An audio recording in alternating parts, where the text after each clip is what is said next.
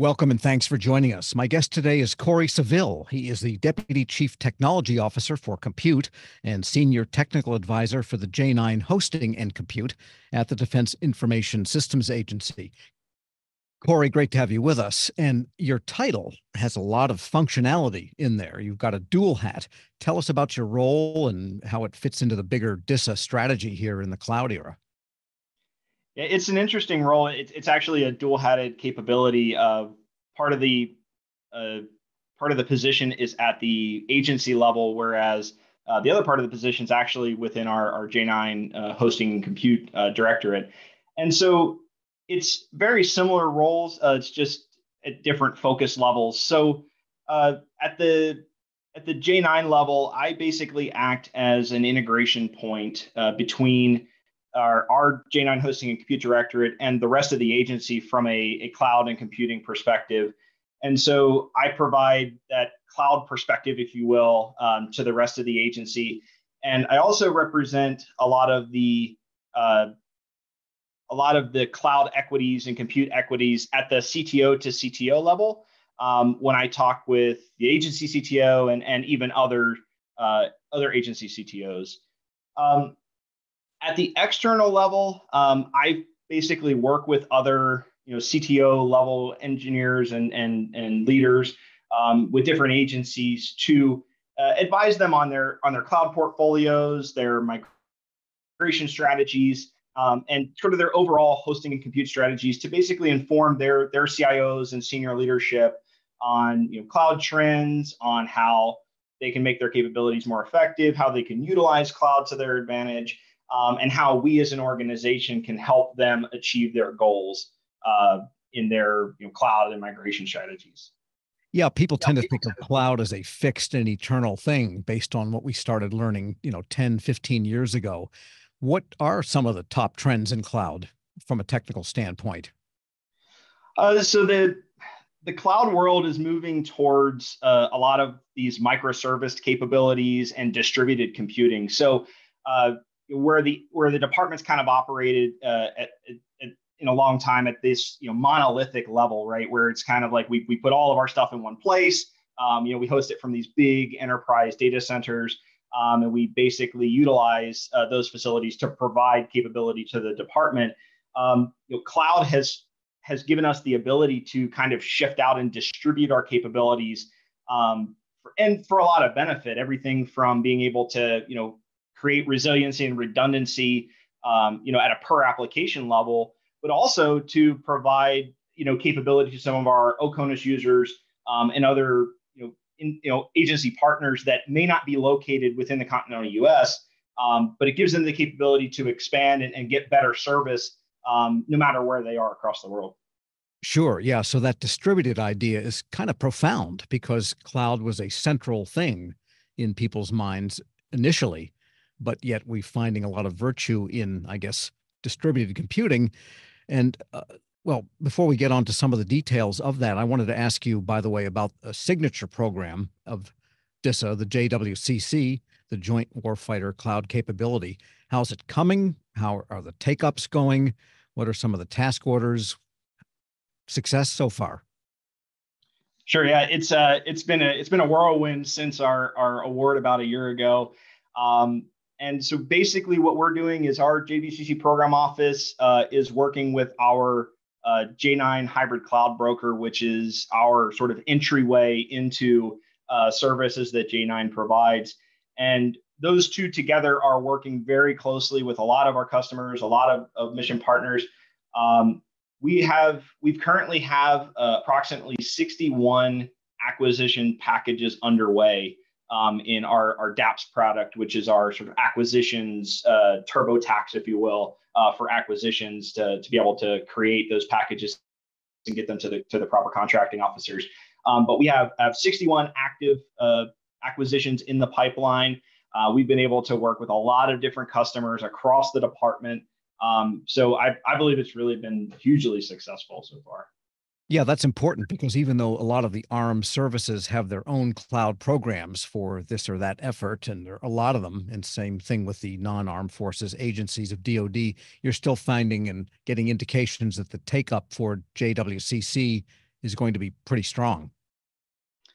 Absolutely. And I think that one of the best things that this has created is it's created a very strong three-way partnership between DISA, the cloud providers, and the department at large. And it really has helped us centralize, where we believe the department's going, what we believe the demand from from the department is on the CSPs, and how the CSPs can help us,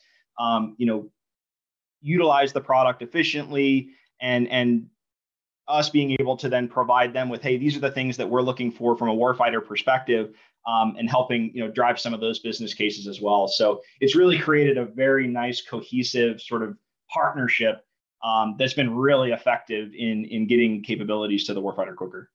And a minute ago, you mentioned OCONUS as a focus area, understandably, since the armed forces are everywhere in the world. And, the knock on cloud to date has been, well, we may not have reached back to the cloud if we're forward deployed in the Pacific Ocean or the Atlantic Ocean. So what are some of the cloud projects related to OCONUS work that you have going? So it's interesting, right? So the joint warfighting cloud capability is just an acquisition vehicle, right? It's a way to purchase cloud, and it doesn't necessarily by itself solve the OCONUS problem. The OCONUS problem set is so large. And so one of the methodologies that we use to help with the OCONUS problem set is JWCC does provide the tactical edge solutions from the cloud providers, right? So these are Connex-sized modular data centers to a backpack portable computing unit, right? That a customer could purchase. We find that the tactical edge use case does support a variety of warfighter use cases, but there's this middle ground, I think, that we've in the beginning of this didn't have an answer for, which was, I can give you a tactical edge device, but what if you want to be able to collaborate with other OCONUS users in that same AOR, and you want to kind of do it as more of an operational expense, right? You want to go to that buy by the drink model instead of having to put a large capital investment in to utilize these cloud capabilities. One of the strengths of cloud is that elastic billing capability, right? Where I can spin up, spin down as necessary and kind of control my cost in that realm.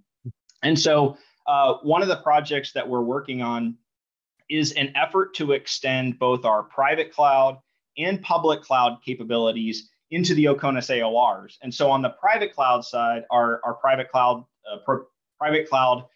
product called Stratus, we're actually implementing iterations of that product out in OCONUS locations today. And so we actually have our private cloud solution deployed out to Hawaii right now, and are looking at other sites for deployment. And then on the public cloud side, we have something called our Joint Operational Edge project, which is a partnered project between DISA and the DoD CIO to push public cloud capabilities to the OCONUS user community. And we actually have I'll say 1.5 instances of this out there today. We have a deployed instance in Hawaii right now, and we're actually pushing a new instance out to Japan. It's currently in development, hasn't been finalized just yet. But we have our pilot up and running in Hawaii, and we have a variety of different users, a variety of different applications on that today, where we're working with them to deploy some of these cloud capabilities out there and really kind of kick the tires, if you will, on cloud at scale in the OCONUS AORs. And these capabilities, these projects are coming from the commercial cloud providers themselves. Joint Operational Edge is, yes. So Joint Operational Edge, right now our pilot is with AWS, and we have deployed AWS Outpost, which is their enterprise-grade, multi-tenanted commercial cloud solution that we basically can put in our facilities. So one of the powers has been that DISA has what a lot of the CSPs haven't been able to get, which is DoD authorized, DoD level facilities, OCONUS, right? The data sovereignty problem set, where we have to own the data, be able to have the data, exempt from, local issues, requires it to be inside of our premise. And so what we've done is basically partnered with the CSPs to say, you have the cloud capabilities, we have the facilities. Why don't we work on a project together to extend those reaches into those OCONUS locations. And so, right now, the Joint Operational Edge project is using AWS. We are quickly looking at bringing the rest of the cloud providers into this as well on the JWCC contract. So we're working with all the cloud providers that are on contract to be able to get their enterprise-grade deployable solutions and be able to put them in our facilities and have them there for consumption. The private cloud side is actually our DISA's private cloud solution. So it is one that we own, we operate and engineer. And so we think there's a really good partnership between the public and private cloud environments that we have. And our goal in J9 has always been to be a hybrid cloud provider, because that is what we're hearing from the department as one of the largest demands. The public cloud has use cases that are perfect for it. Private cloud has use cases perfect for it. And the warfighter really needs both of those to be able to work in tandem to get the largest distribution and resiliency of applications that they are looking for. In some ways, it sounds like a reversal of the old my hardware in your cage model, where you are the cage and the cloud service providers are providing the hardware. Right. Absolutely. Yeah. So that's, well, brave new world we're living in, I guess. But I guess it's also important to realize that almost no scale enterprise gets away from having some hardware somewhere. Right. Absolutely. The cloud era. Talk about Olympus for a moment. This is the latest new project. So Olympus is a project that we currently have under development, and it focuses on providing what I call the common services. And so I'll give you an example. In our data centers today, in our private cloud provider, when you deploy an application, you can spin up your application on demand, get your application configured, and a lot of the things that you need to stand up an environment, but that aren't specifically focused to your application, are there waiting for you. So these are things like name resolution, like DNS capabilities, certificates, network time, all of these things that are often overlooked in application deployment, but they're crucial to getting an application off the ground. They're there for you. They're ready to go, as well as the integration into the network, the enterprise network, the boundary protection, and all those things. They're there for you, ready to go. And what we realized is we have that in our private cloud side, but when a customer goes and they purchase a JWCC task order and they get their cloud account, I always liken it to the quintessential image of a writer sitting in front of their computer, and they've pulled up their Word document and they see the blinking cursor and that empty page, and how intimidating that can be, right, to start those first couple words on paper. We sell it on the public cloud side, and we said, well, how in the world can we expect all mission partners across our ecosystem to be able to just walk out there and immediately become cloud experts? And so Olympus is our attempt to give the same head start that we do to our private cloud customers to our public cloud customers. And so our minimally viable product, or our MVP for our Olympus project, focuses on two core competencies. One being enterprise network connectivity and boundary protection, and the other focusing on common services. And the methodology really is to create a managed platform where the customers can just come in and drop their apps. And we remove the burden, or share the burden, of bringing all of those common services up and operational off of the customer, right? So we don't let you go out there, out in the cold on your own.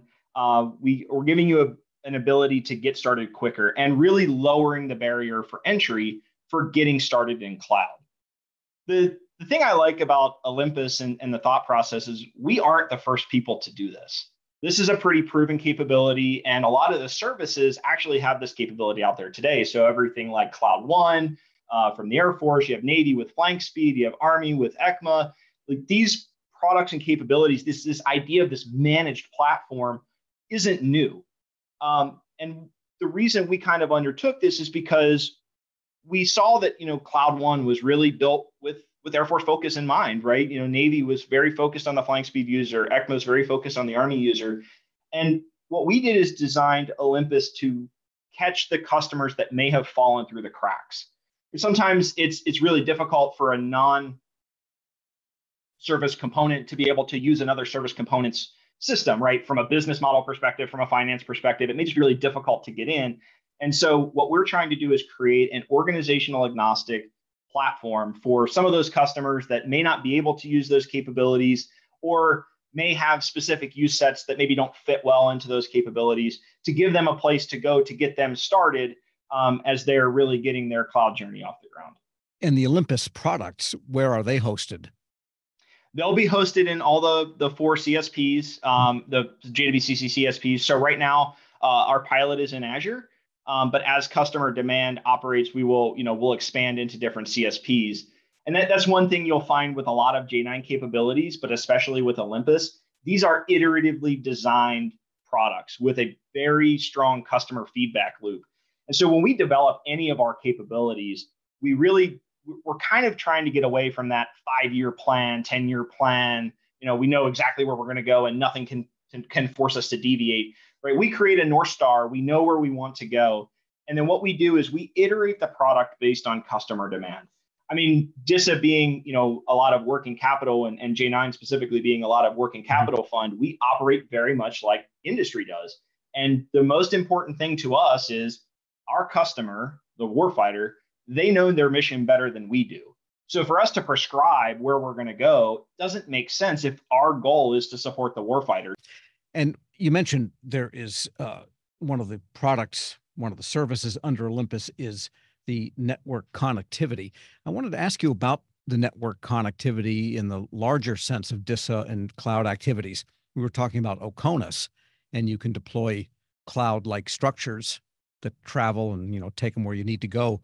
But the connectivity to the mothership, that is network connectivity carriers, how do you handle that for the OCONUS work or the distant areas or people that may not have adequate bandwidth? That gets back to kind of one of the founding ideas of DISA, which was originally buying telephone lines, for the military. So it's a multi-vectored problem set for us. With us being hosting and compute, there is a network requirement on a lot of our systems and capabilities, and we always have to have that in account, take that into account when we're deploying new capabilities. But DISA actually has a separate section that is focused specifically on delivering transport and delivering the backbone of the network, if you will. And that's our PEO transport division.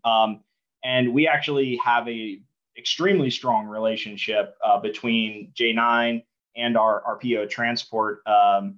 And their technical director and myself stay very connected. And we basically sit together and show roadmaps, right? So my roadmap is going this way, your roadmap is going that way. Where can we meet and take advantage of some of the resiliency that each of us is building in to make our products operate better together? The other piece of that is the other vector of how we deal with that problem set is providing the optionality to the customer. And this goes back to, the customer knows their mission better than we do. A lot of times when we're providing a service or capability, we have to balance the tactical use case and the enterprise use case. And DISA being a service provider, right, we tend to fall in that enterprise use case because we have to provide that agnostic service to the entirety of the department. And so when we were really looking at our portfolio and trying to understand how we were going to provide services, one of the design tenets and one of the tenets of our entire organization has been optionality. And so when I have an OCONUS user who's trying to build out a capability, we're going to provide them with a menu option, right? And say, these are the capabilities that are available to you, and basically give them the option of, hey, I want to use this cloud capability, and I also want to use this private cloud capability, and I also want to use what we call our data center as a service feature, which is where they can go back to the more traditional model of, host workload in my facilities, right? And the optionality gives the customer the ability to create their own meal, if you will. It's go to a pizza shop and you're looking at the different toppings you can get, and you can really make that meal your own. We want the customer to be able to make their computing capability their own. And so let them decide, do they want a combination of tactical edge, operational edge, and maybe some data center as a service to give them the ultimate level of resilience? Or do they want to go strictly tactical edge and just maintain that sort of local ownership of that computing capability? And it really does come down to, as we've pulled the thread on this many times, it always comes down to each application, each use case is wildly different. And so the last thing we want to do is create a rigid service that only meets a particular type of use case and everybody else is kind of out in the cold on their own. We want to provide them the option to pick and choose the way that they want their system to look. And if they're unsure or they want to get some advice, or maybe, hey, I've got this application, how can I figure out how to do that? We have an entire professional services group that can help them walk that road together, right? And so at the end of the day, to solve that problem, and honestly, a lot of problems that J9 deals with, our goal is to be a partner with them, right? So we don't view it as a customer vendor relationship or a customer product relationship. We really do view it as a partnership. So we want to be involved in the process of working with that customer to really understand their mission, understand their use cases, and provide them with a suite of services and capabilities that they can best use to get their mission done. And I wanted to ask you too, the original premise of cloud, well, there were a few of them. One of them was elasticity. And to what extent do people actually use cloud for its elastic capabilities, changing workloads, changing numbers of users, whatever the case might be, cyclical demand for a given application? Is that part of the equation in people's thinking generally? Absolutely. And I think what you'll find is the utilization of it is trending upward. In the beginning, when we were looking at the cloud migrations and we were sort of that infancy of, hey, I'm going to pick up my stuff and I'm going to move it to cloud. The lift and shift model was pretty heavily used. It was, I pick up everything in my data center, I image it all, and I ship it as is, exactly as is, up into the commercial cloud environment. And what immediately was apparent is that the cost was not different. In fact, it may have been more than what I was paying to maintain my on-premise workload. And the reason for that is because that's how these cloud environments are designed. They are designed assuming that you're going to take advantage of elastic, scale capabilities, serverless compute capabilities, that hyperscale support in things like containerization and others that help drive those costs down. And so when the department kind of started undertaking this realm, there was a lot of that, hey, why are these costs so different? This doesn't make any sense. But I think people are starting to realize that taking advantage of elastic scale, taking advantage of serverless capabilities, that's how you're going to save that money. And it's also how you're going to be able to effectively distribute your application. So what I think you'll find, and this is just a singular opinion, but I think you'll find as the app refactor trend starts to increase, the adoption of elastic scale will also increase, because some applications aren't really designed to be elastically scaled, right? They're hard systems with hard configurations that are required to, hey, if you want to expand this out, you got to stand up a brand new server, configure it, adopt it, get all these things done. And so there is an app refactor model that has to take place in order for you to effectively take advantage of elastic scale. And so I think as you see, I think those two trends will continue to match each other as the department continues its journey into cloud and continues its journey into app modernization. That means that you have to work with agencies and they have to work with you to make sure they understand the dynamics of a given application so that they can plan ultimately a service level agreement that is cogent for what it is they're trying to do with that workload. Right. Absolutely. Yeah. And that's why, with J9, we're really pushing for partnerships, right? We want to be involved throughout the process. And it really just isn't okay, you bought our product, have a nice day. No, we want to understand where you're going, right? Be part of your journey and really help you through that journey. By the way, how do the clouds play with one another? That was an issue early on, but I just hear relentless demands, comments from the government side that they really want to be cloud agnostic to the extent possible. And clouds have flavors, but on the other hand, there's a lot of plain vanilla I think is the expectation people have. Yeah, and I think you'll find, every cloud service provider has proprietary technology, proprietary storage mediums, proprietary APIs, right? That's how they do business. And so I think the expectation that I'll be able to pick this piece of one cloud and this piece of another cloud and jam them together, I think is a little bit of a fallacy, right? And I think the methodology for what the department is looking for, that cloud agnostic, multi-cloud, hybrid cloud, I get to pick up an app and move it wherever I want, and it could be in this cloud today and this cloud tomorrow, or be in both at the same time, really relies on that app rationalization, that app modernization framework. When you utilize things like the CNCF, container methodologies, right? Every provider will support a CNCF container. Mm-hmm. When you're building out storage, right? As long as you're following those industry best practices, those industry standards, those things are supported across the different cloud providers. So I don't think it's something that we as the government can step into a cloud service provider and say, no, you must work with these systems. I think it's a shared responsibility that they are working to, as different businesses, to work together and understand how their apps can integrate based upon the use cases that we're providing. But there is an onus on us as the federal government to be able to say, we are going to follow industry best practice, industry standards when we develop applications and develop capabilities so that we can easily tie in to the rest of the frameworks that are provided by these providers. And I want to switch topics here a minute and talk about SecDevOps in the cloud. We've sort of had an operational focus to I think the discussion to this point, but software development was really the early, back when people bought accounts willy-nilly until somebody realized how many accounts were on federal credit cards for development environments. But what is going on there? And I believe there's a project called Vulcan. That one doesn't end in US to take care of that end of things. Tell us what's going on. Yeah, it's really heartwarming for me to see the prevalence of DevSecOps continue to increase in the department. DevSecOps, you're right.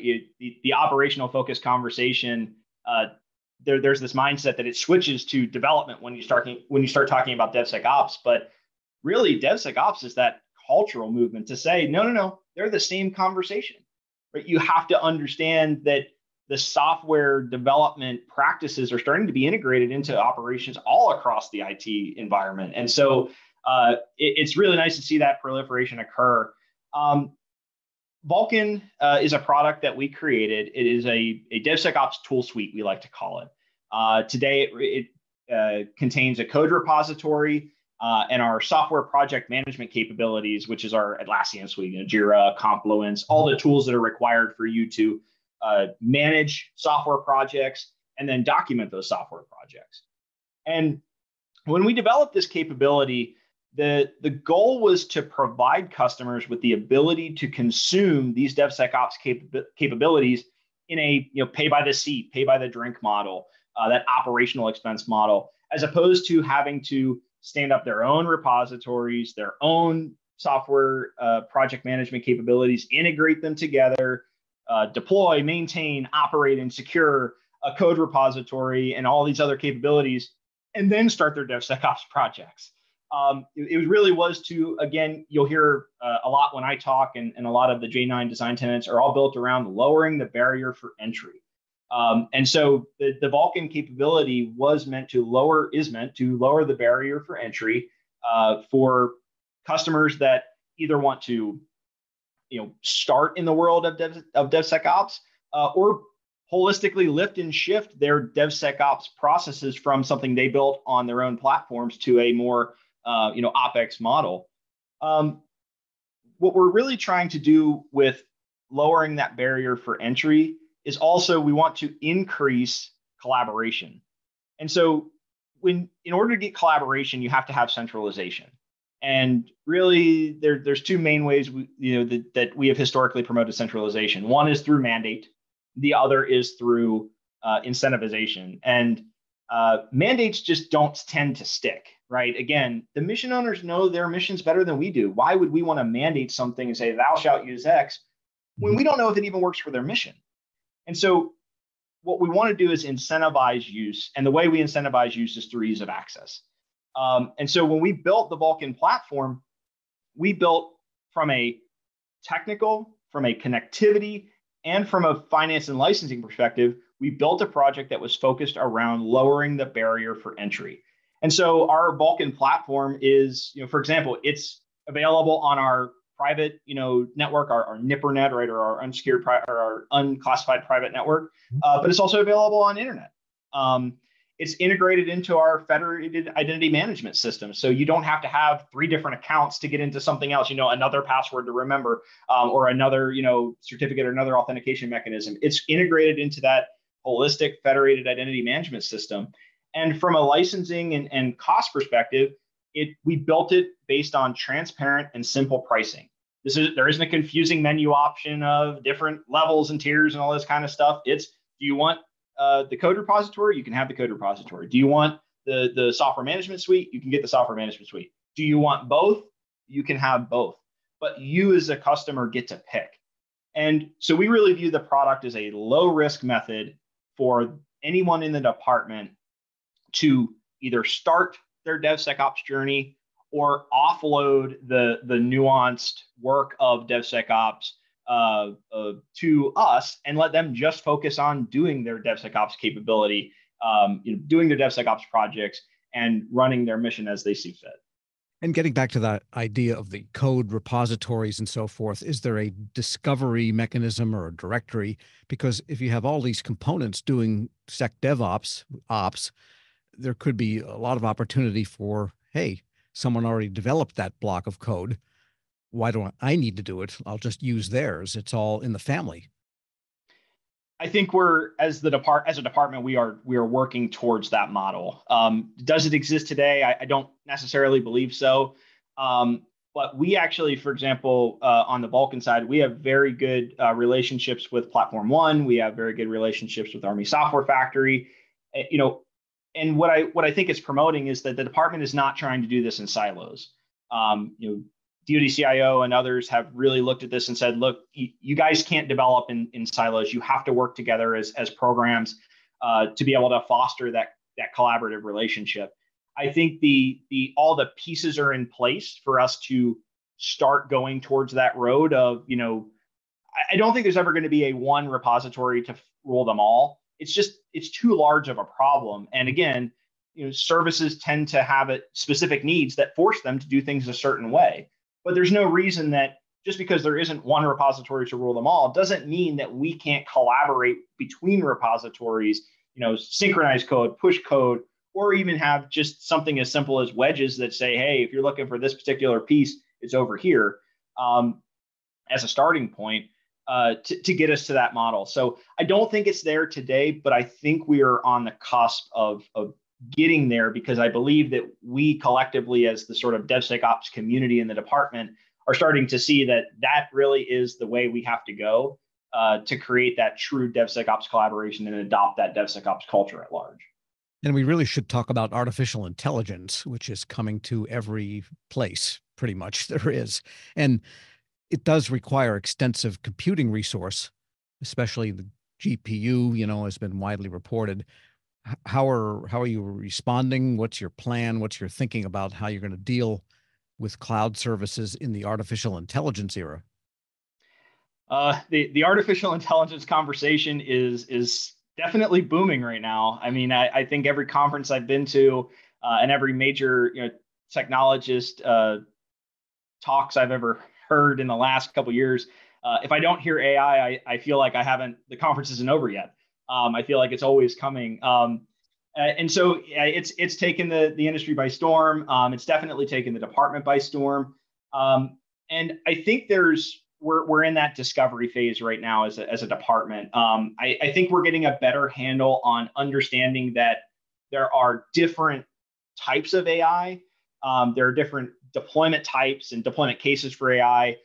Whether it's just a large language model that you're operating to, it's embedded in another application, or a cloud provider service is using AI on the back end to provide you the data that you're seeing.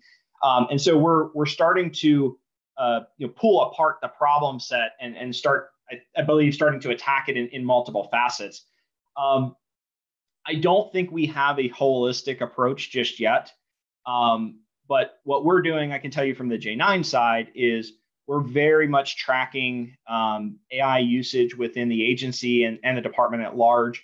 And we're actually working with another part of DISA, which is the Emerging Technologies Group, who is really heading some of the AI development and AI research for the agency. We're staying very connected with them. And what our goal is to do is to hear requirements from them, hear kind of what their thoughts are on how, from an agency perspective, they want to wrangle this AI problem set. And then what we'd like to do is be the provider for some of their computing capabilities going forward, whether that's large scale GPU deployment, or maybe there's a cloud service provider framework that we can front, or maybe there's additional things we need to get on the JWCC contract. All the methodologies we could use to provide those capabilities to the department. I think J9 is both a consumer and a supplier essentially of capabilities for AI. But the use cases right now are so broad, we don't want to take a tactical approach to going after them. And really, we want to find an enterprise approach to getting the answer right on the AI journey. And I just wanted to find out how you came to this role. Give us a little sense of your own history here in the cloud environment. So I actually started on the network side. I was a network engineer by trade. Spent a lot of time working in large scale, wide area networks. Spent a little bit of time in the banking industry. Spent a little time as a consultant, and then spent a decent amount of time as a DoD contractor before I went into the civilian world. And I went into the civilian world in what formerly was the Cloud Computing Program Office out of DoD CIO. And so that organization really gave me my first large scale look at how cloud is going to impact the department. And that organization was the organization that had the precursor to JWCC, or the JEDI contract. But also, it's well known for JEDI, but maybe not so well known for some of the other things that it did. A couple of those are Global Directory, the CDR deployment. And so, coming from a very network, siloed, network-centric environment, it was a little bit of a whirlwind jumping into the cloud world. But after doing that, you start to see the parallels. You start to see the areas where cloud can really benefit us. And so when CCPO merged into DISA, I think it brought two very powerful organizations together. One focused on cloud deployment, cloud capabilities, and sort of that DevSecOps model. And the other organization focused on large-scale enterprise infrastructure hosting, data center proliferation, enterprise network connectivity. And it really was a match made in heaven. I mean, it gave us the capability to push the cloud deployment model across all of our hosting capabilities, but also show the true power of when cloud and enterprise hosting work together, you really create a force to be reckoned with. Yeah, and since you do come from the network side, I just wanted to return to that notion of you work closely with the networking side of DISA, which is separate from the cloud.